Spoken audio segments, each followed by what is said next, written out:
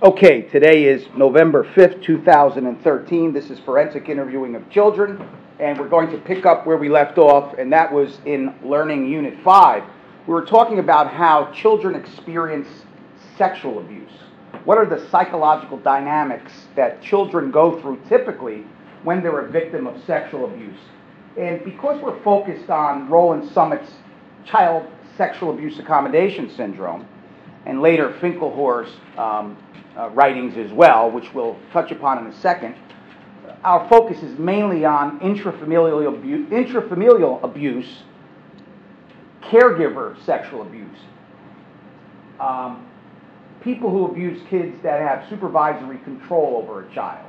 The most common example is a father or stepfather, but it could be a coach or it could be a teacher, or it could be someone else who has the authority to discipline a child and a certain amount of legal control over that child. Obviously, a parent is the most compelling example of that. And we looked at Roland Summit's work. I gave you the acronym for when you, the mnemonic for when you have to remember what Summit's categories are. She doctor, okay? Those are the broad categories of the child sexual abuse accommodation syndrome. Secrecy is the first precondition, S. H, helplessness, right? Secrecy, helplessness are the preconditions, SH. She doctor. E is entrapment and accommodation. D is what you're looking at now on the board, delayed or unconvincing disclosure, and R is retraction or recantation. Just to go over them very quickly again, Summit said S and H, secrecy and helplessness, are preconditions. They are the ingredients, the recipe for intrafamilial sexual molestation or caregiver sexual molestation. Without either of them, you couldn't have intrafamilial or caregiver molestation. Without secrecy, the molester would be exposed. So you need a context which is secret. Family, for example, right? That's a good example of a very private situation where things can go on that the rest of the world doesn't know about. The gym, the daycare center, the school, where there can be one-on-one between a supervisory person and a child. So you need secrecy in order for this kind of sexual molest to occur. That's why it's a precondition. And helplessness is the other precondition. The victim is helpless in this scenario because they are subordinate to the caregiver and they are immature. They're children. They don't have any control over their own destiny, over their own lives. They have to do what the caregiver tells them to do. They are, by definition, in a subordinate position. So when you have a context that is secret, that the rest of the world can't see, and where you have a victim who has no power or control over their own destiny, you have the recipe for child molestation if there's someone so inclined to take advantage of or exploit that child. And when the molestation happens, the child is unlikely to object for a variety of reasons. One, who are they going to object to, right? I mean, because they're helpless and because it's secret, no one can see what's going on, they don't have a lot of options. There aren't a lot of people to go to, right? So the child is trapped. And it happens once, twice, 3 times. And the recurrence of it also discourages the child from coming forward because they begin to realize, who's going to believe me now? It happened more than once. They're going to say I liked it or I wanted it, or no one's going to believe me because they think that I'm making it up, or I would have told right away. So the fact that they didn't tell right away also weighs heavy on their mind and reduces any options they might have to avoid being molested. So because they have no options, they're trapped. Okay? I mean, they don't realize that they couldn't do anything even if they wanted to. But after a while, because it happens more than once, that is something that the child analyzes and says to themselves, you know, no one's going to trust me or believe me because I didn't tell right away. When if they really thought about it, they had no one to tell in any event. So you have a secret context, you have a helpless context, and because of that, the molest happens over and over again to the child who has no options. They are truly trapped, where they have no one to go to, no one to tell. So they need to figure out ways to survive or cope, as psychologists say, cope. we call that accommodation. They figure out ways to go on living despite the abuse. That's accommodation. She-doctor, secrecy, helplessness, entrapment, and accommodation, learning to live and cope with the molest in a variety of ways, and children develop a variety of strategies to go on living. But as they grow older, right, the foundation begins to crack a bit. The secrecy and the helplessness begin to dissolve away because children are now growing, they're becoming older, they reach the years of adolescence where they have more power. Okay? Remember, we started out by saying they've got no one to run to, they can't hide, they have to listen to everything their parents say, they have no control over their own lives. But as children enter adolescence, they begin to have a little bit more control over their own lives. They begin to have some options. Their world begins to expand. And then the foundational prerequisite for the molest begins to show cracks and fissures, and a child may tell now. Okay? They're not as helpless as they were. Okay? As a child gains more and more autonomy, the potential for disclosure becomes more pronounced and more likely. Unfortunately, though, when it does happen, it necessarily happens in a delayed way. Delayed means she didn't tell after the first time. She told later on, after weeks, months, and most of the time years have gone by. So by definition, when you look at the child sexual abuse accommodation syndrome, it's always delayed. Okay? So it comes out in a delayed way, obviously, because it wasn't told upon the first act of molest. And more troubling, it comes out in an unconvincing way. Okay? As Dr. Summit writes in the Child Sexual Abuse Accommodation Syndrome article, most ongoing sexual abuse is never disclosed outside the family. And when it does come out, it comes out incrementally, in bits and pieces. I likened that to what last week? I said sometimes kids will tell you a little bit, they're just doing what? Testing the waters. That's one reason why it comes out in bits and pieces. Not every kid tests the waters, but that's one reason why it comes out in bits and pieces. Sometimes kids don't want to tell the most damning aspects of what happened, the most horrible aspects of their molestation. One, it might be too traumatic for them. It might be too psychologically difficult for them. And the other reason may be they want to continue protecting who, of all people? The molester. You know, kids know, especially in the teenage years, that if they tell the whole story, he's going to get in a real lot of trouble. And remember, these are kids who necessarily are conflicted about telling. They delay telling sometimes because they don't want to get him in trouble. You know, we say that they're helpless, they are, but another reason was even if they had the power to tell, they often think about what the consequences of telling are. And the molester may tell them, I told you that last week, you may be put in foster home, your siblings will have no parent, no daddy, you know, brother and sister will have no daddy, I'll go to jail, mommy won't have any money coming in the house. Now, if the molester doesn't say that directly, kids can infer that. Even little ones can infer or figure out that bad things are going to happen if I tell. To me and to Dad. And you know what? Dad ain't such a bad guy after all, you know? Dad does a lot of good things too. And this is Dad or stepdad. This is someone who I know, trust, and love in all other aspects, most of the time, in all other aspects of our relationship. So, you know, for me to inform means I have to inform on someone that I love and trust, and I don't want to see them get hurt. As peculiar as that sounds, that's what's happening here. So that doesn't go away when they do tell, or choose to tell, as adolescents many times. They may tell a little bit of it because they don't want them to get in big trouble. You know, they want safety. They don't want them to do it to their siblings. Okay? They want it exposed.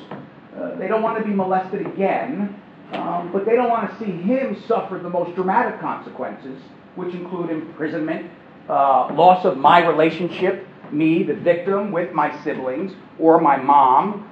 You know, I don't want to see the house be taken away. I don't want to see mom crying every day and have no money to pay all the bills. So the child may disclose in bits and pieces just enough so that action's taken, but not enough so that the family's destroyed. But you can't do that. It doesn't work that way. That may be the reason, that might be the motivation for incremental disclosure, but it's never something within the child's control. The aftermath of disclosure of sexual abuse is beyond the child's control. The issue here, though, is, why are they telling in bits and pieces? That's one reason why. One reason why. And sometimes it's so pervasive. One thing that's good is it's nice that we're talking about this after reading the Jane Doe piece.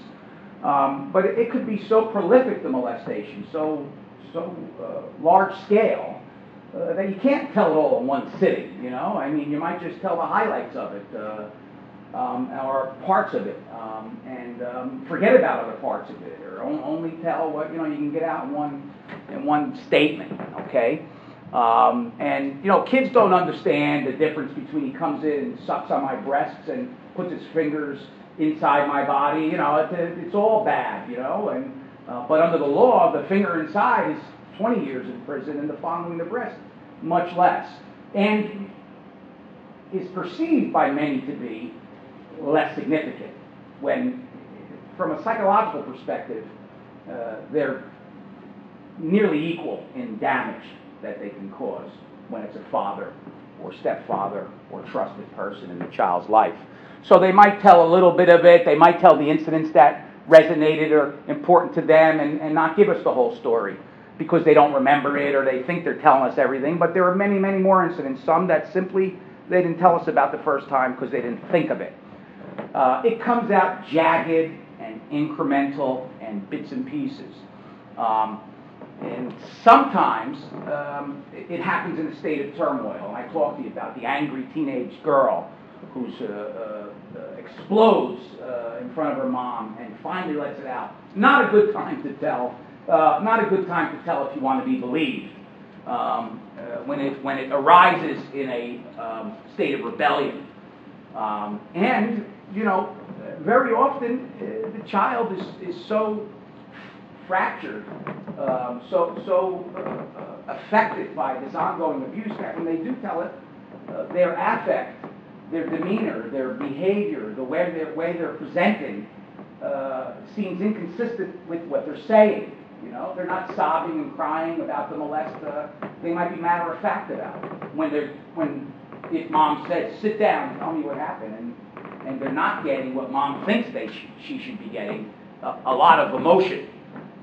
It can be often disclosed without any evident feeling or emotion. Okay? There's some of the data for '94. 248 kids who were, as a fact, confirmed sexual abuse cases. 3/4 of them did not disclose within a year of the molest. So kids don't tell right away, for all of the reasons we just talked about.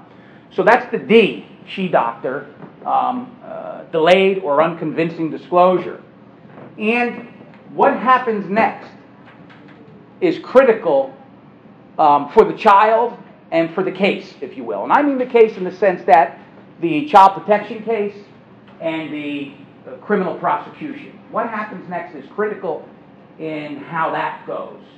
The child protection case and the criminal case.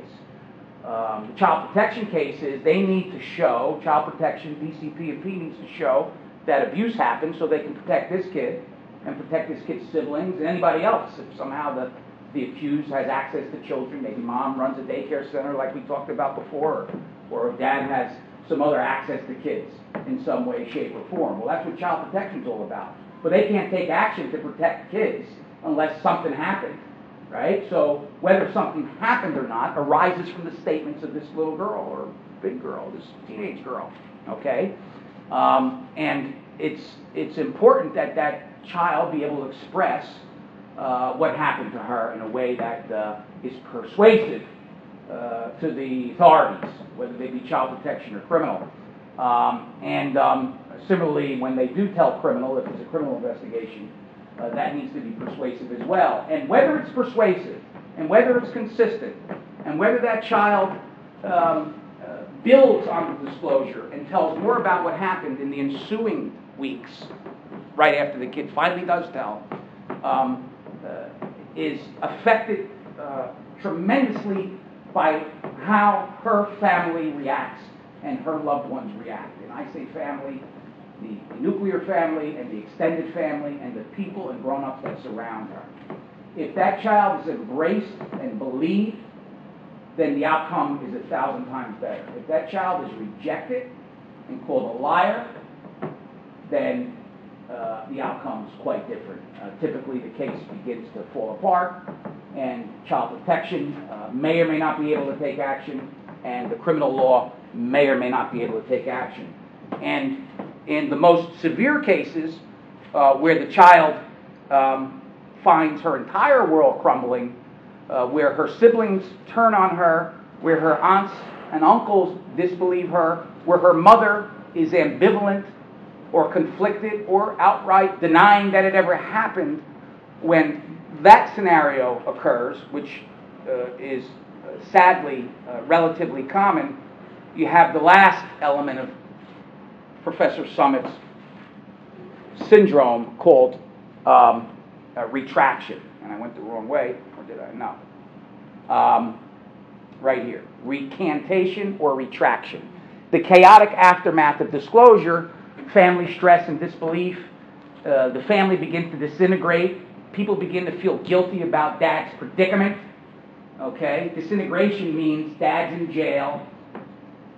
Representatives of the state government are now in your household. They may put an ECAP worker in your house who's a government subcontractee who might be there for 2 days to make sure things are stable. Mom may not be working or may be working at a part-time job and is going to experience difficulties making sure the lights stay on and the bills are paid. The very things that the child feared, or in the worst of cases, the molester leveraged by telling the child these things would happen, and it will be your fault, happen in fact.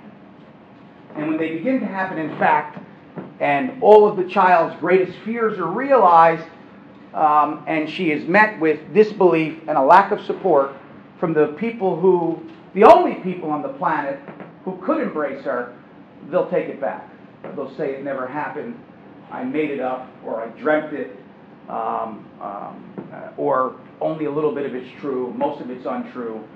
We call that recantation. And the goal there for the child is to undo what's been done, to put the lights back on, to reunite dad with the family, to recapture the love of her siblings and aunties and uncles and everybody else. Better that I fall on my sword than all of these people suffer.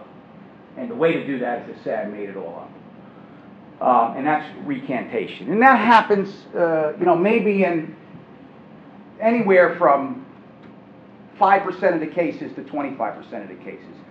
The data's all over the place. But we know it happens, and it happens relatively commonly. Okay? Here, recantation rates across studies range from 4% to 50%. Recantation rates from 4 to 27% in another study. I've been around long enough where I can pick them out with nearly 100% accuracy. Not because I'm the smartest guy in the room, just because I've been doing it a long time. And it's easy to see because if mom don't believe, and the siblings are antagonistic, and you can see this in my office the day of. I mean, you can see the family dynamics unfolding. They're going to recant. They're going to recant. And recantations are most likely to occur in those intrafamilial abuse cases where you have the things I talked about: disbelief, non-supportive parents, blaming, and stressed out people. And the child's going to try to take it all back. And that's the last element of Dr. Summit's child sexual abuse accommodation syndrome. Now, from a prosecutor's perspective, because we know this, we're better able to size up these cases for prosecution. So if the child made a good statement about the abuse and is capable of expressing themselves well, and the prosecution felt strong enough to charge in the first place, simply because the child takes it back or says it didn't happen, doesn't result in a dismissal of the case. So that power that the child thought they had is just not there. they're not going to be able to repair the family. They're not going to be able to make it all go away because it's not going away. Excuse me. And this is a this is a sad aspect of criminal prosecutions where the short-term trauma to the child is outweighed by the long-term safety for that child and the other children, because most prosecutors move forward even when there's a recantation. And in my career, we've been very successful in prosecuting recantation cases. And in some ways, they're easier to prosecute because the child is not subject to cross-examination. They simply come in and say, I made it all up. And a defense lawyer is not going to challenge that. They're happy that the child said that. So then the emphasis is placed on the child's other statements, not the ones that are made in the courtroom. And fortunately for New Jerseyans, the Supreme Court of New Jersey and the legislature of New Jersey a long time ago had ruled that the video recorded statements of children about abuse may be admissible in court. So the jury sees the video recorded statement of the child about what happened in the past when they are reviewing the case to decide guilt or innocence. They'll also see the child come in and say it didn't happen, but they also get to see that video recording in most cases. It's not a substitute for the child, because the child still has to come in and say it didn't happen. But in some ways, the prosecution gets a little bit of an advantage here because we don't have to sit back and worry how the child's going to do on the witness stand. There's nothing to do. They simply come in and say they made it all up. And then we go forward and we show the video recording and any other evidence we have. And we've been, my colleagues throughout the state and country. Not all states have these very child-friendly laws that we do in New Jersey. Many do. But we've been very successful around the country, and specifically in my office, in prosecuting these kinds of cases where the child recants. You're building a very different kind of case in that scenario, though. The focus then is not only about what happened in the past and what the child said about what happened in the past. Dad comes in my room, Dad did this, Dad did that. You need to give that to the jury because that's what the allegations are. But then you need to focus on what happened afterwards. How she was treated by her siblings, all the things I talked about, whether mother believed or not. That's why child protection workers can be very helpful, because they have an ongoing relationship with the mom and the family after the disclosure. If mom refused to take the child to the doctor, I'm going to put that in front of the jury. If mom missed appointments to get the ECAP worker in the house, I'm going to put that in front of the jury. What I used to do, and still do in a very different way now, though, go straight to the jail. And there's a big book there where they log in. What do you think they log in at the jail when people come to the jail? Visits. So I would get the book and photocopy. And who do I care about is visiting the bad guy, the accused? Mom, right? So if I can provide the jury with proof that mom, was at the jail 3 times a week, visiting the molester, and they had a section there she brought like snacks and goodies and things. I want the jury to know that. What's the child? She missed her medical appointment, right? She missed her appointment with the ECAP worker, but not once did she miss going to jail bringing daddy snacks, right? So that's a rather stark example. It's never that good, but any evidence that the mom visited the accused in the jails is helpful to show, whether the mom is supportive or not. And I need to show that lack of support to then point the arrow to recantation. You want to know, ladies and gentlemen, why there's a recantation?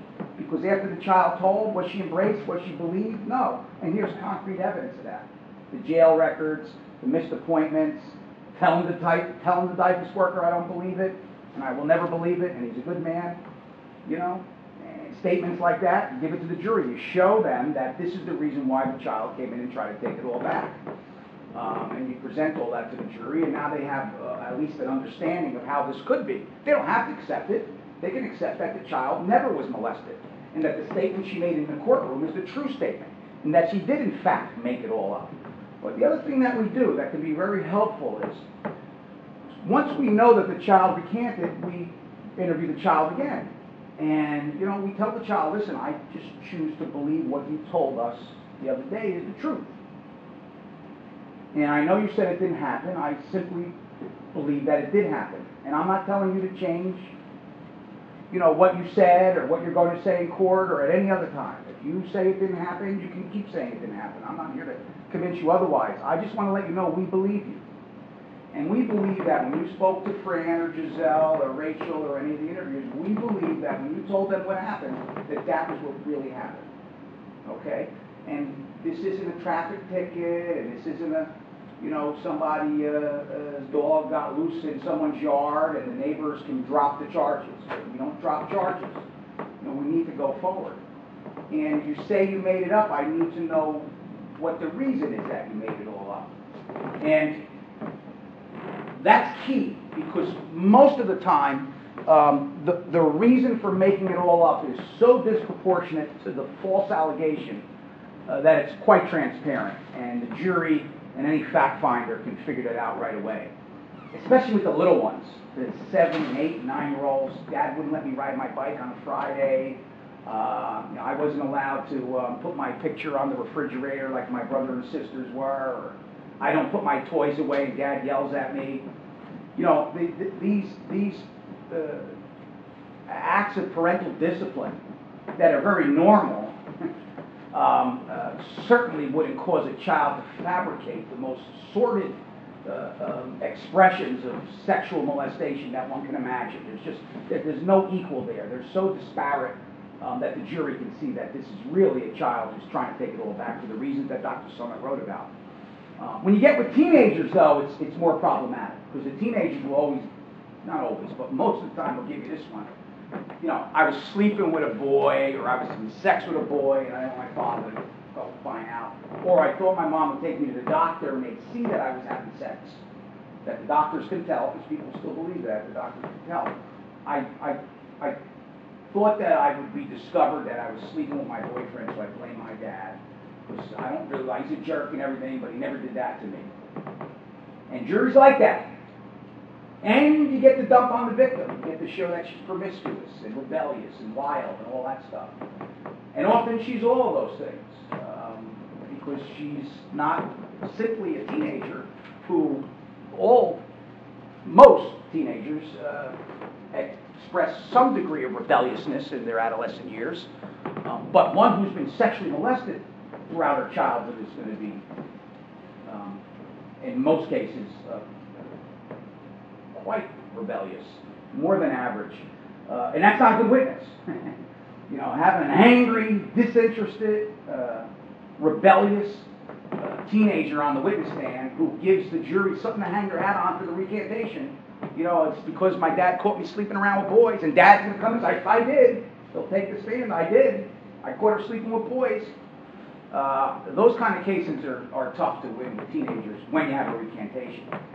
The good news is, though, as soon as you get the recantation, you bring that teenage girl in there, she's probably not going to give that one. That's usually sprouts out of the mind of the defense lawyers, or usually sprouts out of the mind of the family when they caucus and conference and try to think of a way out of this thing here. If you get that child shortly after the recantation, even teenage girls are unlikely to give you, I was sleeping around with boys, as the motivation. Could happen, but it's less likely to. It's usually under the guidance of the adults that they come up with that defense or that statement.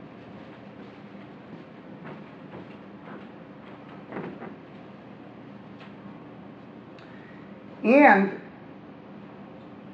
if anywhere from 4% to 27% of kids recant, the numbers of kids who unrecant, we call that affirmation, who drop the recantation, go up to about 92% once they're told that the case can't be dropped and someone enters their life who's supportive and believes them.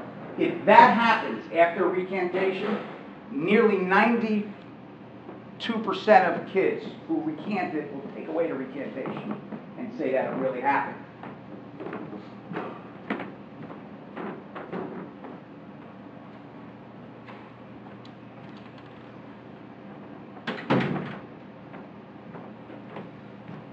And that's what it's all about in the end. It's about someone believing you and embracing you and caring for you and caring about you.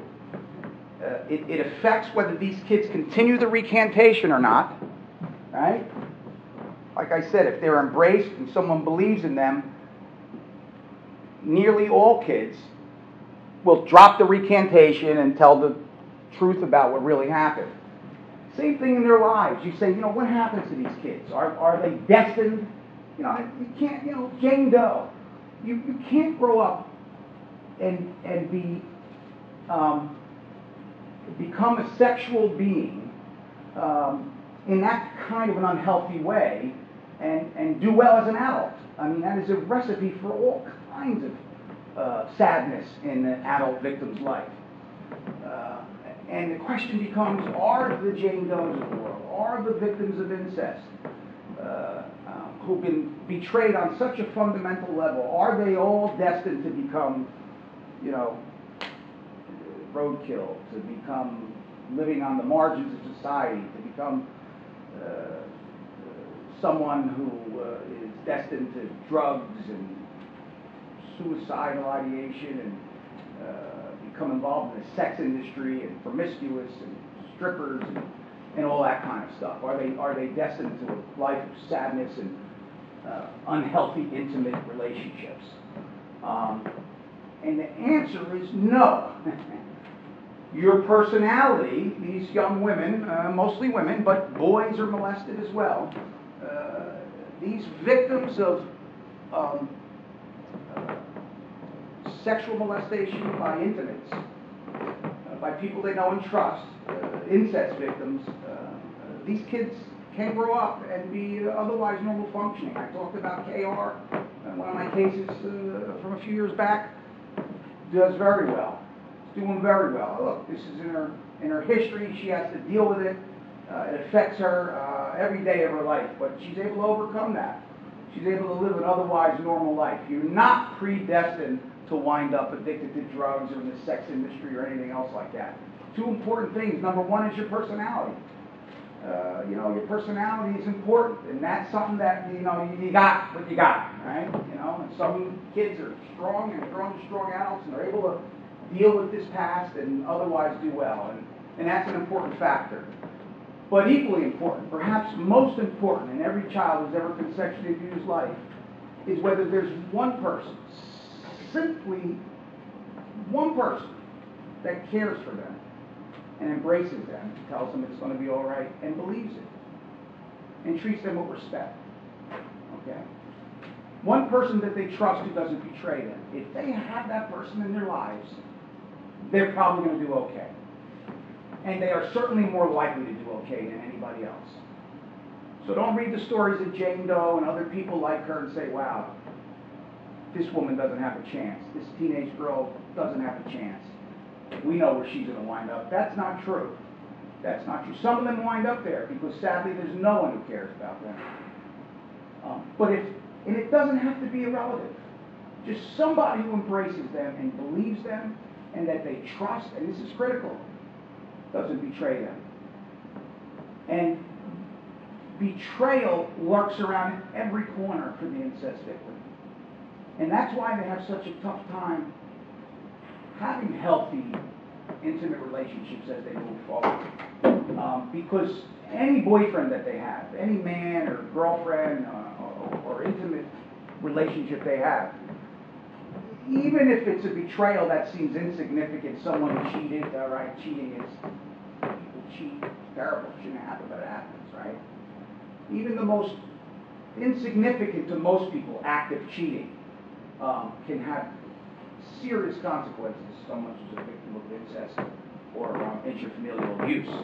And that's why when they grow and develop and they have relationships as an adult, even those little betrayals can be extremely disruptive to their functioning and to the rest of their lives. And that's why a lot of them do wind up a mess in a bad place.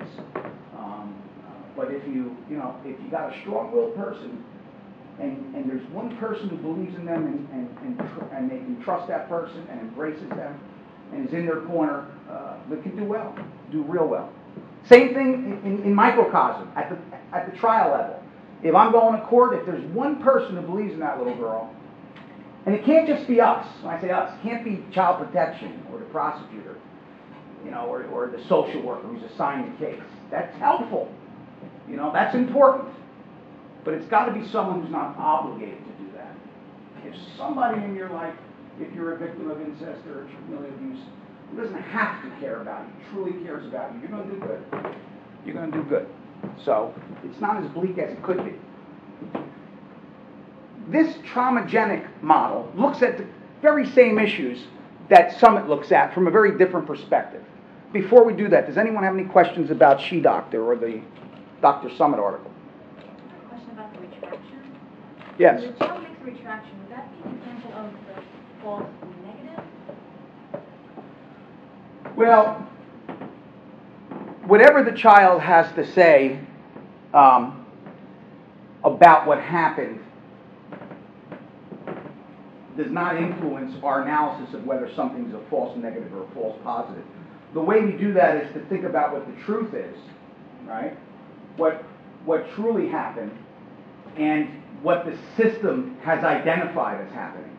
So if the child was truly molested, and the system, by that I mean child protection and law enforcement, if the child was truly molested, but the system, the caring system, for our purposes we'll call it child protection and law enforcement, doesn't believe the child and concludes that no molest has taken place, that will be a false negative, okay? Because the child was in fact molested, but the system has concluded that nothing happened, a negative, be a false negative. When we miss cases, those are examples of false negatives. When a child makes a disclosure, or we see a child doing something in the bedroom through the window, or we have evidence where it points to the child being molested, and we conclude, when I say we, the systems conclude that the child was molested, when in fact they weren't molested, that would be a false positive. The system's conclusion is we've identified some child as being victimized and some perpetrators having done it. That would be a positive. And when it's erroneous, when it really didn't happen, that would be a false positive. So what the child says, if they said it happened or it didn't happen, the question is, what's the system's conclusion? And in my county, I'm identifying her as a victim still. So if she was molested, and we do accept it as a true case, then that wouldn't be a false anything. That would be. But if we rejected her, then we would have contributed to another false negative. We would have, back in the day, kid came in, they'd go to grand jury and they'd throw the charges out. When I first started in the office, the kid comes in, said it didn't happen, that's the end of the case. So in essence, we've created a false negative. A child was molested. So recantation can factor in if you're analyzing it. Kid says it didn't happen, it really did, but they took it back. The system goes, oh, she said it didn't happen, they throw the case out, we've created a false negative. That would be a false negative. If the kid recanted, the system embraced it, or agreed that it didn't happen. So, and false negatives or false positive is simply comparing what really happened to the system's response, and whether they're identifying it as a true case or a false case. If you identify something as a true case and it didn't happen, it's a false positive. False positive. Okay? The system said, oh, she was molested when she really wasn't. So someone's falsely accused. False positive. If she was in fact molested and the system doesn't know about it or doesn't agree with her allegation and it really was true, then it would be a false negative. The system declared this a no. If it was a yes/no on the abuse list. Was this kid abused and it really did happen? Yes, that's nothing. Neither false or negative or positive. Kid was molested. System says, no, she wasn't molested. False negative. Kid wasn't molested. Made it all up. System said she was molested. False positive. Because we're accusing someone of molesting her. It's a false positive allegation. And we're not going to get into too much with that. The point I try to make is we worry, and we should as a system. One of the most famous statements in all of the laws, better 100 guilty men go free than one man be falsely accused, right? Well, that means we are a system that doesn't care as much about false negatives as we do about false positives. That's what that means. Better 100 guilty men go free, right, than one innocent man be convicted. So we're worried about the one innocent man being convicted would be a false positive. Okay? And we're more interested in letting 100 guilty people go free than one guy get in trouble for something he didn't do. And that's the way the American legal culture is, and that's the way our Constitution protects us. But that doesn't mean we should simply accept when kids take it back and not investigate these cases thoroughly. And we can't ignore the fact that there are far more cases of, tremendous amount more cases of false negatives than there are positives. There's scores of children that don't report, that never get discovered, that were in fact molested that the system doesn't identify or rejects. Professor Finkelhor also looked at this in Finkelhor and Brown in the traumagenic model, okay, and they look at the process of disclosure and the psychological aspects of it, just like Dr. Summit did, and they break it down into some categories that are similar in some ways, excuse me, and different in others. Betrayal, traumatic sexualization, powerlessness, and stigmatization. And they make some of the same observations that Dr. Summit did. The perpetrator is in a position of trust and authority. The child discovers that someone that they depended on, that they care about, that they loved, who takes care of them, caused harm. You know, so they have reactions that are very much like grief. They can have grief-like reactions and depression over the loss of a trusted figure. Even if that person's there in their lives, that person is lost to them because of the fundamental relationship of the betrayal. And you have higher levels of post-traumatic and dissociative symptoms in kids who go through this. And it can lead to an avoidance of close relationships or to indiscriminate choices. That's kind of what I was talking about before. You know, what happens to these kids when they grow up? Well, when they grow up, they see, as I suggested earlier, betrayal lurking around every corner. So they don't form close relationships. And when they do, if there's any breach of that trust, in the slightest, it can be significant and sometimes catastrophic to that child's psyche, now adult psyche, and their future relationships. And since they can't get close to anybody, they don't get close to anybody. So they engage in a series of indiscriminate, superficial relationships. Because if you don't put your heart into it, you know, and you don't get close to someone, you know, it seems trivial, but it is psychologically proven that these things happen, and that these kids who now grow into adults, in essence, say to themselves, I can't get hurt if I don't get too close. So, you know, they can tend to be very superficial in their choices of intimate partners, never truly get close to somebody, and sometimes become promiscuous. Because anything more than promiscuity means they need to get close to someone, and that person means something to them. And once that happens, they are at risk for betrayal again. And you can have post-traumatic symptoms in that context, even within a relationship. Post-traumatic means you begin to feel the effects of the trauma like it was when Dad came in your room. And we know by, you know, what that trauma feels like, what that feeling feels like.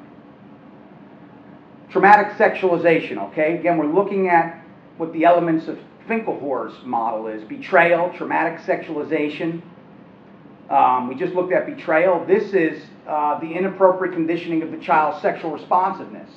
They have problematic beliefs and feelings associated with sexuality, as well as dysfunctional arousal patterns that can develop. I talked to some of you off the record here before class began about this young woman, KR. Well, that was my whole argument to the jury, was that this girl went through traumatic sexualization. And in a nutshell, that means, you know, kids learn about sex and become sexual beings. They become people who have sexual attractions and sexual contact with other people. Most of the time in a normal, healthy way. You know, they begin to, in early adolescence and adolescence, begin to have a relationship with boys and girls and kiss and touch and explore and get in trouble and not get in trouble and grow up and then begin to have feelings and have breakups and an end of the world. And we've all been through adolescence and have relationships and that's normal. Okay? It happens incrementally, and it happens in an even-handed way. It happens in a way where the playing field is level, where we're dealing with peers and people that are about our age. And that's how you grow up and you become a sexual person. And these kids, doesn't look like that at all, okay? It's unhealthy sexualization. They learn about their parts and how their body responds, and the nuances of human sexual contact in an unhealthy way by someone who is forcing it on them when they don't want it. So the sexualization happens not in an even-handed, give and take, boy meets girl, teenagers, hugs, kisses, heavy petting, drinking a beer or two, or whatever, pop. However kids begin to be sexual creatures in 2013. It doesn't happen that way at all. It happens in a traumatic fashion. It happens when somebody forces it on you. The sex occurs contemporaneous to a traumatic event, to coercion and betrayal. And that's not a healthy way, obviously, to learn about human sexuality. Okay, so they call that traumatic sexualization. Traumatic sexualization. It happens in a traumatic context to learning about human sexuality. And what's conflict about it is all the body feels good too, so it's really chaotic for that child who's molested in that way. This young woman, KR, whose case I prosecuted, I was telling some of the other class members who weren't here earlier, my prosecution was about her having sexual relations with her father from 19 to 23. By then, she was well able to make her own decisions, and she acknowledged that she would look forward to it at times. I mean, that it was so much part of the way she lived, and the way her body reacted, and the stimulation that she felt, that she felt crazed and conflicted and bad about. She knew she had no options, but at the same time, she was tremendously confused about how her body was responding. And sometimes she was upset that things didn't turn out the way she wanted them to. Why? Because this was not normal. This young lady was sexualized in a traumatic, unhealthy, and skewed way. Okay? And they have problematic beliefs and feelings associated with their own sexuality. And that I'm describing to you is a dysfunctional arousal pattern. To her to get aroused, and the defense brought out during the prosecution that she would put on a lingerie and wait till he got off his shift. Her father was a police officer. And I brought in my experts to talk about this, but they used that against her, that this was consensual. The whole issue was consent. And I argued this was not consent. It may look like consent, but it's not. It's dysfunctional, and it's wrong, and it's coercive. But some jurors may have felt that her act of putting on lingerie and waiting for him and not saying no was evidence of her being into it. But when in fact it was clearly a dysfunctional arousal pattern. Here are some examples of traumatic sexualization from Finkelhor Brown. Sexual preoccupations, repetitive sexual behavior. Among young child victims, masturbation and compulsive sexual play. Sexual knowledge and interests that are inappropriate to their age. Okay? In the first couple of years when I was prosecuting these cases, we had a few cases that present themselves where the perpetrator, the accused perpetrator, we were interrogating him, and the perpetrator says, well, she came on to me, and she's 7.5 or 8. She came on to me, and she began to rub my penis, and I couldn't help myself, and I did what I did. Now, as a prosecutor and an investigator and as law enforcement, we didn't care what was on his mind. If he had sexual contact with that 7.5-year-old, and he said what I just said, they're happy. We got a confession. Okay? Now, he may be insane for saying that. We don't believe it, and they laugh by the water cooler that this bad guy is insane. He said the kid came onto him. But I learned, and eventually they learned rather quickly, that could be true if the child was previously molested. Because these kids begin to develop unhealthy sexual preoccupations and unhealthy sexual behaviors. Even though they're 7.5, if between 6 and 7.5, their uncle had sexually molested them, they begin to understand at least the sensory aspects of human sexuality, that it feels good. And sometimes they pick up the language of it and the knowledge of it. And they may say things like that. One of the cases, I should print it out, maybe I'll post it in the discussion forum, is a case called State versus Budis, B-U-D-I-S. And it was a rape shield statute case. And in New Jersey, the prior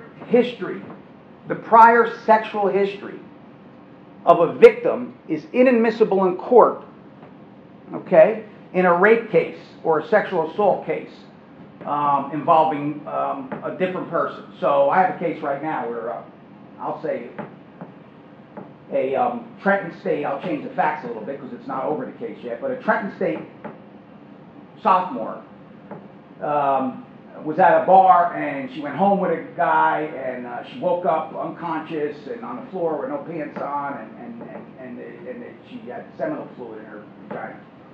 She doesn't remember it. She thinks her drink might have been spiked, and we have sadly an acquaintance rape case that's all too common on college campuses around the world, including New Jersey. You see 10 or 20 of them a year. We learned, although it's irrelevant, that she's promiscuous. She's had a number of men that she's picked up and boyfriends and had sex with, okay? And that's her business. And the law says it's her business. That prior sexual history, her promiscuity, has nothing to do with whether this guy did what she alleges he did the night in question. And our laws recognize that since the 1970s. But in the Budis case, we were dealing with, I think it was an 8 or 9-year-old. I'll make her 9 in case this was someone in grade school age, little girl. And the defendant's statement was, they were watching some video boxing game, and she commented that boxer looks like he's sucking off the other boxer. This is what the perpetrator in this case said, the one that was under prosecution, State versus Budis.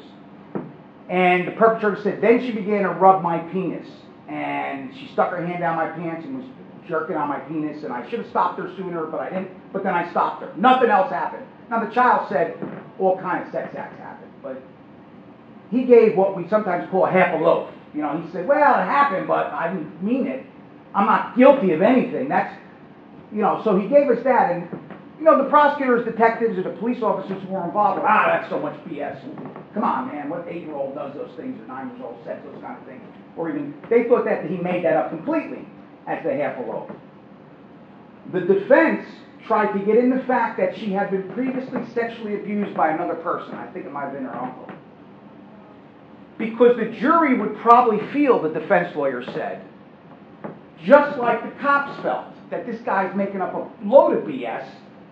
Come on, what 8-year-old comes on, rubs his penis, says, oh, baby, does that feel good? That guy looks like he's sucking someone off. Do you want me to suck you off? The jury's like, that kid, that's ridiculous that a kid would say such a thing.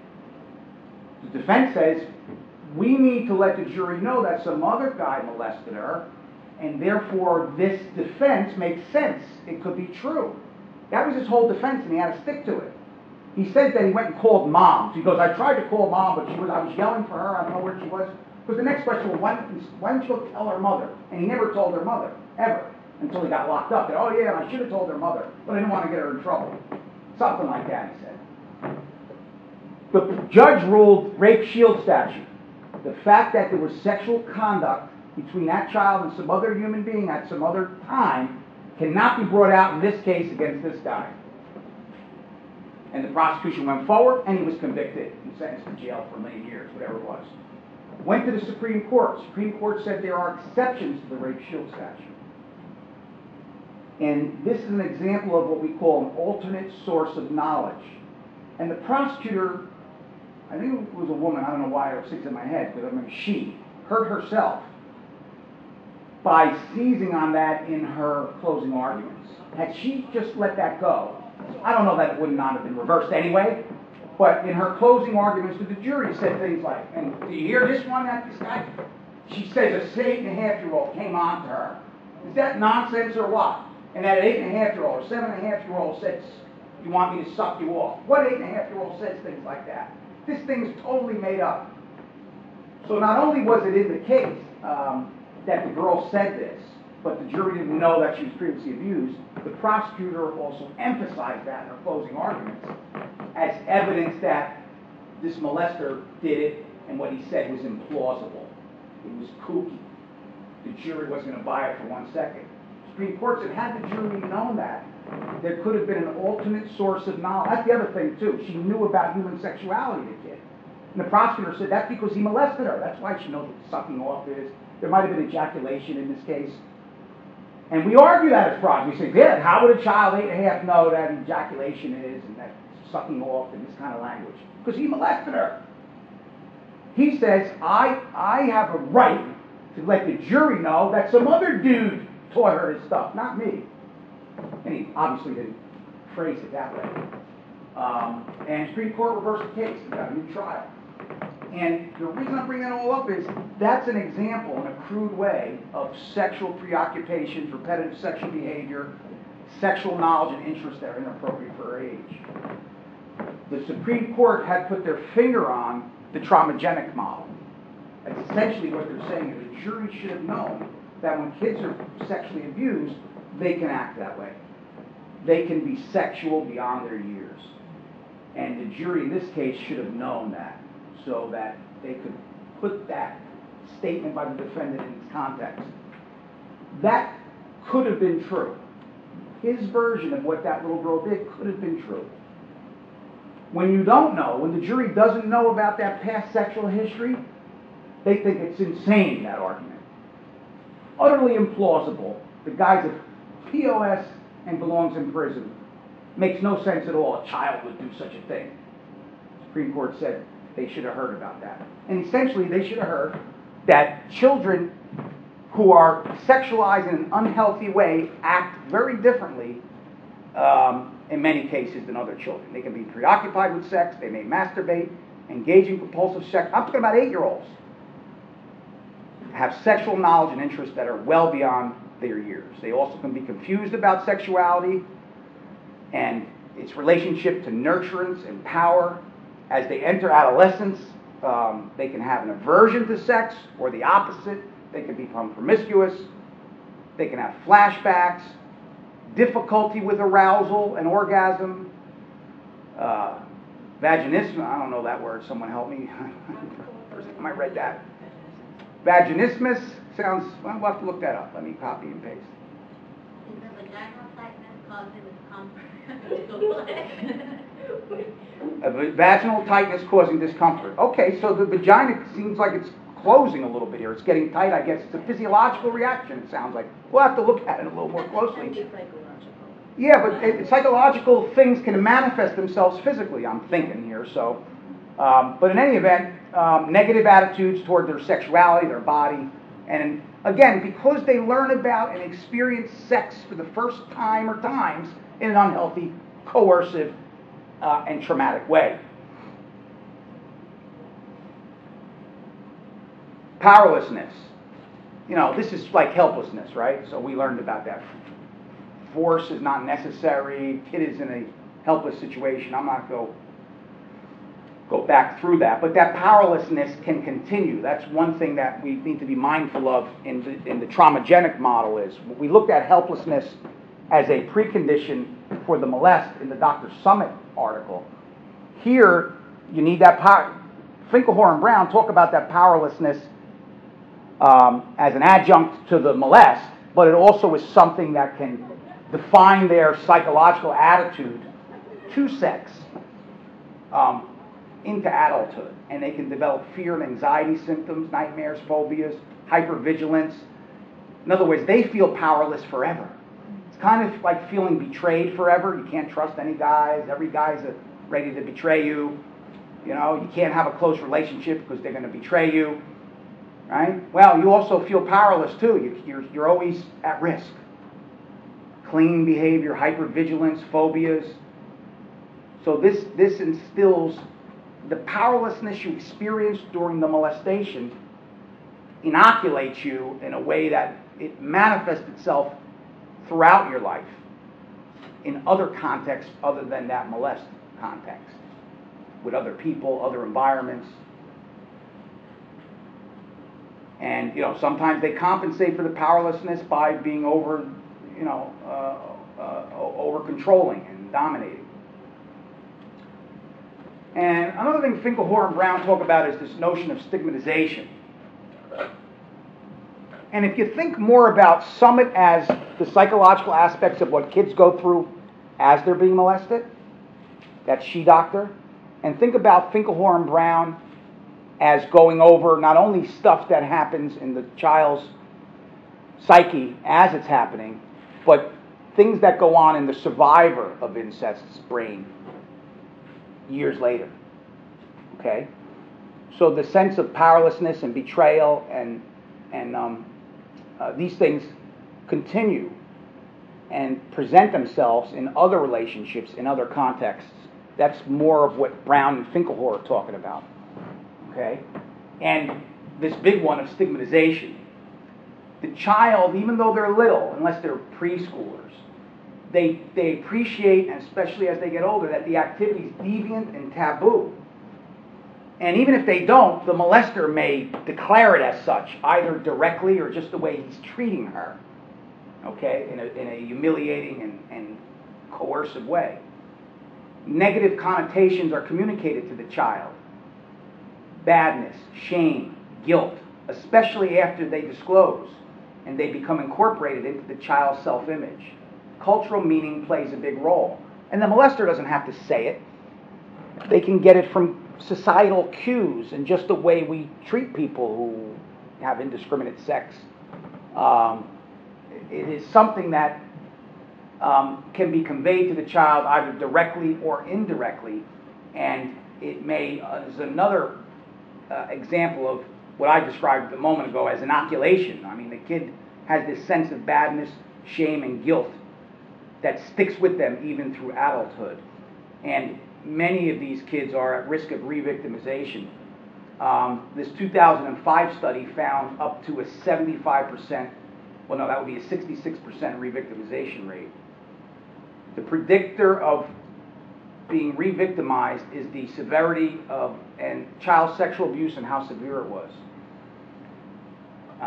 And, you know, Jane Doe, KR, girl I talked about earlier today, they all were, even in the world, when I met them in their 30s, were re-victimized boyfriends and men and bosses, and, you know, and part of it had to do with the kind of feelings they had that Dr. Finkelhor and Brown are talking about here. You know, they really don't have it in them to fight it off. They've been taught to surrender to the demands of the man. And overtly, if you were a fly on the wall in some of these other relationships, their resistance or their response to the demand of the man is really not that obvious. They just submit because they think that that's what they should do. And they find themselves in situations where they're re-victimized. Now, this doesn't happen to everybody, okay? Many of them don't do that. Many of them are never re-victimized. But if you look at the universe of people that are re-victimized, that are molested more than once, as adults, you will find nearly 70% of them had a history of child sexual abuse. So you say, that girl from college, I remember her from college. First, as a sophomore, she said this kid at a frat party raped her. And then when she was a senior, she said a kid at a rave raped her.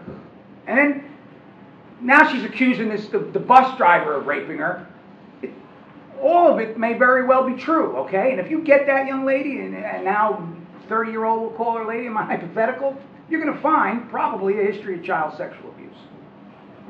If those allegations are true, that she was multiply sexually abused. You find an adult who found themselves sexually abused on multiple occasions, you're probably going to find someone who was sexually abused as a child.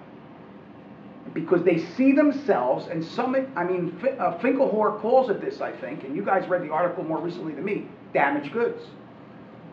damaged goods. They feel that they're damaged. They're not worthy of respect. Again, not all of them. I mean, I don't want to paint victims with a broad brush. But many of them have this feeling that somehow they're damaged goods. That's what stigmatization is. They're stigmatized. They don't feel worthy. They feel there's something wrong with them. They deserved it. That what happened to them, people can see and know. Stigmatization. Low self-esteem. So how do they cope? Well, I kind of talked about this a little bit before. I suggested that you don't have to wind up with these things, but many do. Many wind up depressed. They have multiple anxiety disorders. That KR woman I mentioned last class, throughout her high school years, she complained of stomach ailments, which she analogized to grinding glass in her belly. We now know why that was. Hyper anxiety, hyper anxious, chaos and betrayal is around every corner with some of these young people. And as they grow older, it lingers. Depression, anxiety disorders, dissociative disorders, attachment issues, that's what I'm talking about. You can't get close to anybody, that's an attachment issue. Fears and somatic complaints. Somatic complaints is can't sleep. Wake up every now and then because I heard something. Something scary is around every corner. Why? Because in your nurturing years, in your most formative years, the person who's closest to you in the world, the person God or nature put on this planet to care for you, to love you, to make sure that you're safe, exploited all of that and disregarded every bit of it and had sex with you. Is it any wonder that you wake up, as an adult, you can't sleep at night? I mean, there's no more fundamental betrayal than intrafamilial abuse or incest. And so many of these women can't shake it. Sexual behavior problems, generalized behavior problems, and as we mentioned with the damaged goods, self-esteem. Now, I suggested to you earlier that if there's somebody in your life that cares about you, that embraces you, that believes you and never betrays you, you're going to do better. And I believe that. Other predictors of whether you're going to do good or bad are these things. How long you were molested, how frequently. Now, duration could be, my father molested me when I was 6 once, and he molested me again when I was in high school. Some guys, they have this deviant sexual arousal, they never act on it, but they mess up once or twice. Okay, messing up is an understatement of colossal proportions, but they do it once or twice. So once when she was, let's say, 9, and again when she was a junior in high school, we would call that a long duration, but not that frequent. Or it could be over the course of a month when she was a freshman, 30 times. So these things, duration and frequency, are two different things. Often they're related, but two different things. So how long it went on for, how frequently it was, whether it involved force, and of course the intrusiveness or invasiveness of the abuse. Fondling over the clothes versus, vaginal or anal penetration. Obviously, the more intrusiveness, the greater the intrusiveness, the research has told us, the more likely victims are going to have issues as adults. I mean, all of these things intersect with one another and interact.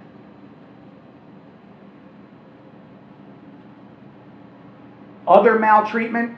Okay, we're looking at the things that could that happened to the victim and how they predict a level of functioning as a grown-up. And we looked at these four, for how long, how many times, whether it was forced, whether it was intrusive, and it's continuing. Whether you were battered as well. Many of these dads, stepdads, are batterers as well. You read the James Doe statement. He was a batterer. He was a bad, bad man. His name was George, by the way, the miscreant that he is. George Baker. You want to look him up on the criminal website. George Baker. Not only did none of the kids have his surname.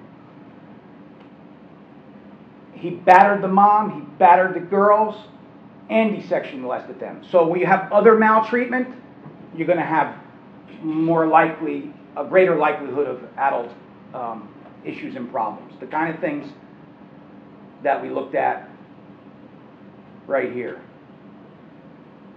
Depression, anxiety, will these things happen? The somatic complaints, all that stuff. Well, they could, depending upon this stuff. How much of this happens, whether the guy battered. And I'm telling you that these things I highlighted can go a long way to minimizing the adult impact of childhood abuse. Support from partners and friends in adulthood and maternal support in childhood. Okay? One thing that was different from Jane Doe and KR. Right? KR was the case I was telling you about, that she was an adult between 19 and 23, and I had to prove that she wasn't giving meaningful consent because her father had terrorized her and her mother and her sister throughout their childhood. KR's mother, once it came out, embraced her and threw him out of the house and filed a divorce complaint within days. Very rare that I've seen that happen in my career. And that can contribute to a good outcome and may explain in part why KR is doing real well and so is her sister WR. Or WR. Got married well, their last initials are. And now, the Jane Doe family, they're doing good too. Moms, they don't blame mom, okay? They just don't. And they realize that mom was just one of them. So they don't blame her, and they don't feel a lack of support for mom. Would it be better if mom completely embraced them like KR's mom? Yeah, perhaps. One thing that happened in Jane Doe's case, that didn't happen in Jane Doe's case, was mom rejecting them. She did in the beginning, and all throughout this, there were many things she could have done differently. You read that. But once it was out in the open, she didn't work at cross purposes with her kids. Sadly, many moms do. They just embrace the father and do everything they can to bury the child. When that happens, you're more likely to get all those things we're looking at. Support is real powerful.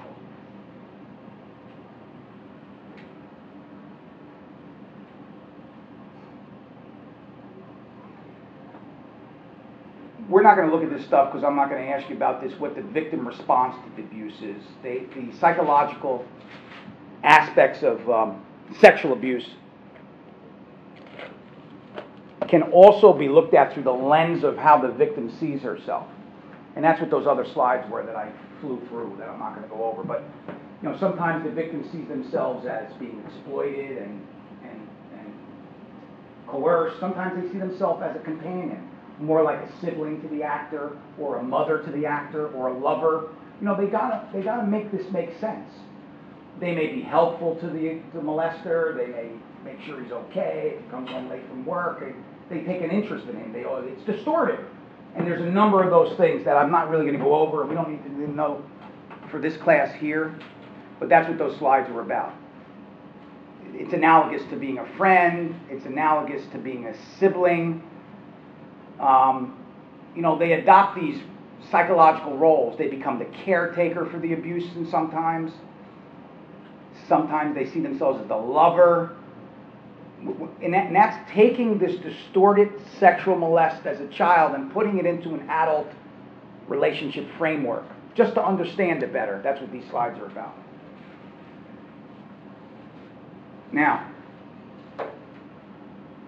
this is what it was like to be an incest victim. This is Jane Doe. That's why I had you read that and tie in what happened to Jane Doe into Finkelhor and Brown and to Summit. Okay, she's really telling the story of what it was like to be an incest victim.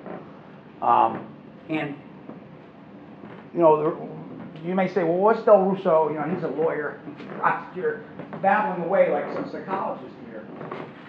And in order to successfully interview a child and investigate crimes on children, you have to have an appreciation of all of the psychological, social, legal, and medical dynamics of what happens to these kids, right? If you're going to interview them, you have to understand a little bit about the science of child molestation, the medical aspects of child molestation, the psychological aspects child molestation, certainly the legal aspects of child molestation.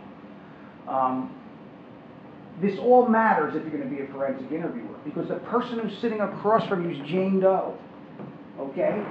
And Jane Doe doesn't think like anybody in this classroom. She doesn't think about it like anybody in this classroom at 35 years old. And when we're sitting across from her and asking her questions about the things she did when she was 5 and 6, or 7 and 8, or 13 and 14, we cannot parallel ourselves, because our lives are fundamentally different from Jane Doe's life. And Jane Doe is a placeholder. Jane Doe is a metaphor for all of the incest victims. Okay? I don't mean Jane Doe specifically, I mean every Jane Doe. Every Jane Doe that you interview, if you're a forensic interviewer, every one of them is going to be very different from you, and very different as a developing person from the way we develop. Okay? And if you don't know that, you're not in a good position to understand her behaviors and to ask her the right kinds of questions. This is all about sitting down, this course is about sitting down in an interview room across from some other person and finding out about their life, specifically their life, when they were sexually molested. And we need to think like they think for a little while, so we can ask the right kinds of questions and draw the right inferences. You know, investigative interviewing is about drawing inferences. If some child says they did a particular thing, we draw an inference about, well, why would somebody climb up the stepladder or go into the attic? You know, if they didn't want to be abused again. You know, we would judge how we would react, but that's not the way they react. Why would someone put on a lingerie, you know, if they didn't want to have sexual contact with their father? That's true. It doesn't make any sense to us. But in order to ask questions and draw the right kinds of inferences and the right kinds of conclusions and ask the right next questions, we got to think a little bit like they think. And we have to understand their perspective. And their perspective is radically different from the average person's perspective who's never been sexually molested. They do things that seem illogical to us. But if you put yourself in their shoes, they're quite logical. Okay? And if you think about Jane Doe, and you look at that statement that she made again after our discussion this afternoon, you might be able to understand a lot of the things she did a little bit better. You know, I mean, she had an aversion to milk. She could hold her urine in. She would hide in the bathtub. She would go in the upper bunk, I think. She did everything in her power to avoid him. That's accommodation. There were so many incidents, I hope you guys hit on. There were so many incidents of accommodation in that narrative. So the reason why we're going over Finkelhorn, and there's much research here. This is the landmark stuff. There are thousands of articles that build upon these pioneers, Finkelhorn, Brown, and Summit. They are pioneers in the psychology of sexual molestation. And interestingly, it's only from 1983. What the hell did we do in the 70s and the 60s? Nothing. These cases were relegated to the family courts. Okay? Generation upon generation upon generation upon generation of female children in our country, and male children, but mostly female children, were sexually molested year after year, decade after decade, until about the late 1970s, early 1980s, before we began prosecuting these cases as the criminal acts that they are. The good news is that we're learning more and more, and the next generation of prosecutors, and the next generation of social workers, and the next generation of forensic interviewers will be that much more informed about how to help these people and avoid the kinds of outcomes that the Jane Does and the KRs and these other young women have had to endure. This is from Corner House. Someday, maybe, there will exist a well-informed, well-considered, and yet fervent public conviction that the most deadly of all possible sins is the mutilation of a child's spirit. And, you know, the point there is what Finkelhorn Brown described is the mutilation of a child's spirit. And if I gave you one thing, it's a remedy to that. If you know someone like that, you know, be a friend to them, you know. Embrace them. And they'd be more likely to, and understand them. And they'd be more likely to do well in life rather than wind up in the gutter. Anyway, that's this, experiencing, how kids experience abuse. Learning Unit 5, and the point was so that we have the perspective of the people that we're interviewing, which is quite different from the perspective of everybody else. Next week, we're going to talk about diversity issues in the interview process. Okay, that's a one-weeker. Lecture about that. My entire lecture is reproduced in the PowerPoint that you can watch. It's I don't know, 20 minutes. But we'll talk about it in a more in-depth way. Because, again, the more we know about the person we're interviewing, the better equipped we are to do a good interview. Day one, I said to you, we want to learn how to get the most information and the highest quality information. That's all forensic interviewing is. We need to get as much information as we can from our kids and our adults, our victims, as we can, and the highest quality information. Just because we get a lot, it's got to be good information, persuasive information, believable information, understandable information. So this course is about getting the most information and the highest quality information. And understanding the psychological dynamics is a big step in learning how to do that. Also understanding their belief systems, and that's what next week's about. Understanding the belief systems that these children grew up in, okay? So you may have one Jane Doe in front of you who grew up in an Italian household, and a Jane Doe that grew up in an Ethiopian household, and a Jane Doe that grew up in an Australian household. You got 3 different Jane Does, okay? 3 different Jane Does. We need to be respectful of and appreciative of that culture's beliefs about human sexuality, about parenting, okay, about child rearing, and that's why you're going to do your next assignment. You're going to get a little insight into the varying belief systems that people have, and they may surprise you. They may surprise you. Any questions about anything else? Anything we talked about? Then I'll see you here. Yes. Question. Yeah, they do the next project, and we have to interview that is based on the readings that we have for unit number 6. That is. No, there's a grid. You have to go into learning, whatever that learning project 3. If you click on it, it tells you what to do. You want me to bring it? I can't. If you can come, I can open that in my. Okay, you have to log on. Okay, right now I want you to log on. Okay, right here, and maybe you can help her log on. Do me a favor, because you seem you're having trouble there, and it's not your fault, but you're the only one. So let's find out what's going on, because the stuff's there.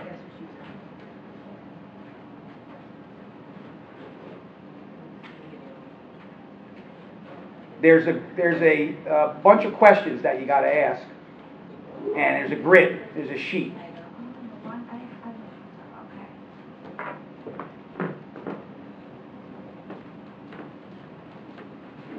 There's an interview chart. Oh, I couldn't see that. Okay. Let me see if I can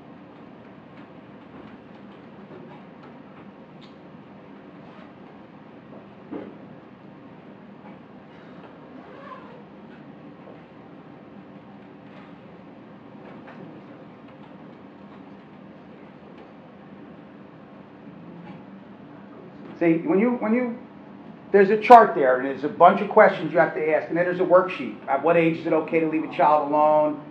Is it okay to spank a child? If you spank a child, where on your body? And so you have to dig into there. That is the thing that I couldn't see. And then there's a worksheet too. I have access denied. Yeah, well, it's not going to work here. You got to do it on your home computer. Some of these things won't open here. No, I tried my home computer and I got the same thing. Yeah, well, there's no reason why it's access denied. Yeah, Here it is. That's it. In my computer it says access denied. Well, that has something to do with your computer settings. I can't change that. There's no reason why you can't open a Word document. I mean, these are very simple documents. Here's the worksheet. But I'll post it in the announcement page, too. I'll put them there. And It's the same thing though, it should matter, but maybe there's a reason why. So remind me this week, Sarah, and you guys remind me, and I'll post it in the announcements. But this is the sheet here, I opened it, right from Blackboard. I can't open, sometimes it depends on your Word program too. Like, on my laptop, I can't open it, but if I use my home computer, I can open them just fine. So I think it depends on. You mean like Mozilla or? No, I think it depends on like the year of your Word program and if it really. Well, these documents are in 1997 version though, so it's not like I put them up there. If you have a computer that's Okay. 10 years old, the version of Word may not open it, but I try not to put it in that version. This is, let's see. Because I know in the past that's been my problem. Because I couldn't open any of the videos for both of Oh, these are PDFs anyway. It should open that too. I You know, got. like, when Professor Brown, none of my stuff open, I had to use my home computer.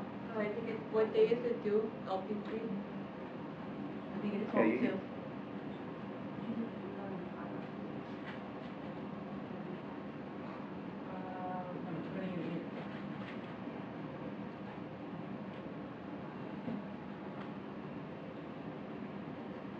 It's at the end of Learning Unit 7. It says access denied or shared. Learning Unit, that's due at 12/2, but then you're going to have the movie to watch in 1 week. So I wouldn't wait until 12/2. They got a month. I would do it immediately.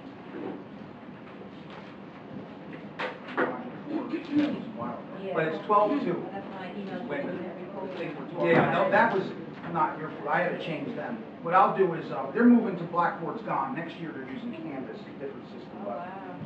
I'll post the things you need for Learning Project 3, I'll put them in the announcement field. It'll be, and so you can Okay. either click on them or right-click on them and save as. Okay.